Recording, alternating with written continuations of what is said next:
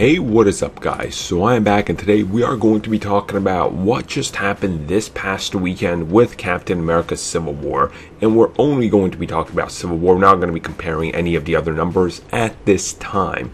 So of course, if you've been following along, Captain America Civil War did come out earlier in the month to huge critical acclaim. Now of course, this was a really no-brainer for anybody that the movie was going to be making money, but just how much money? Originally, reports were stating that Captain America Civil War was targeted for $1.1 billion by the end of its run. And, you know, as the movie opened up, we saw it didn't exactly meet its opening numbers. It was expected to do around 200 and it didn't do quite that. So a lot of people were concerned if it was going to be able to hit this number.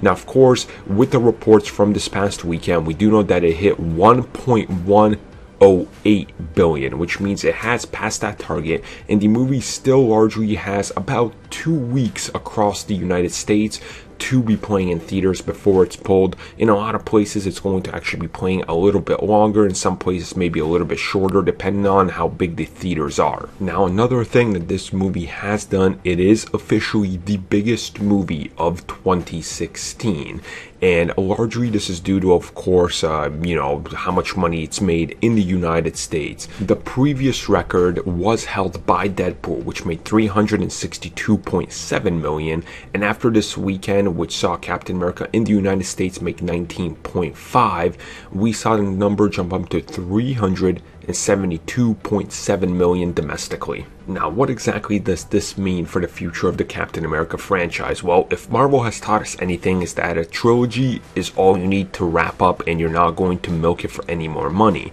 Now, they could have just as easily been printing out another Iron Man movie, you know, and another Iron Man, and made $2 billion probably with Iron Man in the long run, you know, with the character being so popular.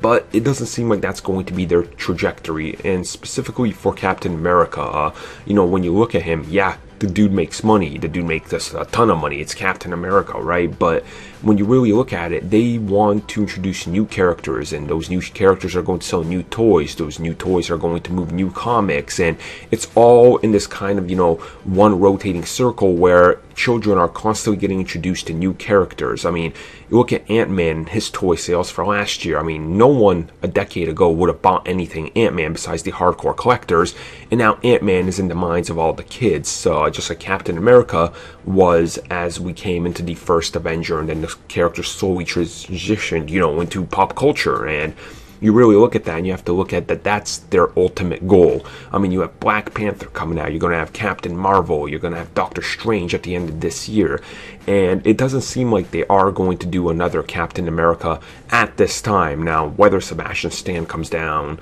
you know, in like 5 years and he has his own trilogy, that probably might happen, and that remains to be seen. But at this time, it doesn't seem like they're gonna do fourth movies to anything.